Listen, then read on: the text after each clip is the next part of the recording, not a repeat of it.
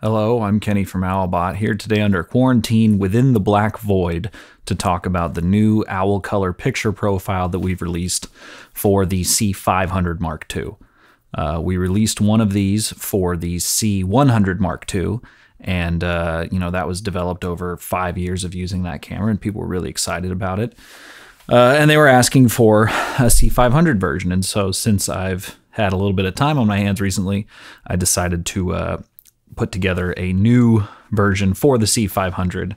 So that's what I did. Like the first version, but with more detail involved, I set up an Alexa and the C500, pointed them at a color chart, and then, as best I could within the C500, matched the two images using a vector scope. In the C100 version, we did a lot of gamma adjustments, and I haven't done that with the C500 because those were made because of the 8-bit codec.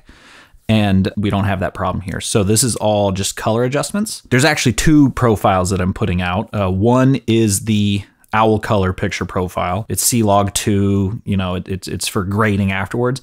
But I remember when I put the C100 version out, a lot of people, part of the thing that people liked was that it was kind of good to go as is, so you could hand that footage off. And obviously that's not the case with something that you shoot in log usually. So I also have a 709 profile, which I'm using now.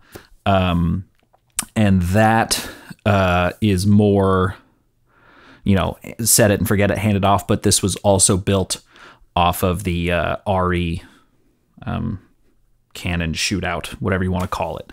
So they're both Arri based with a little bit of adjustments. And then obviously you're not going to look exactly like an Alexa, but it gets you a little bit more in line with that color response if that's what you're into. Fun fact, this video is not only using the 709 profile that we've made, but it's also recording, you're watching the proxy version. So a tip that I've learned and told people about is if you take out the CF Express card, but set the camera to shoot RAW, it will still shoot the proxies. So for web stuff like this, that's great for me. So yeah, just thought I would let people know about that. There's also some LUTs that I threw in there for fun. If you buy the picture profile, they'll just come with it. There's an Alexa LF match, which same thing. Took an LF, took a C500, shot color chart, and then in Resolve using the versus curves matched them up. So that's available for you. There's also the OWLCOLOR V3 LUT, which people said they liked from the C500 #1 test that we did.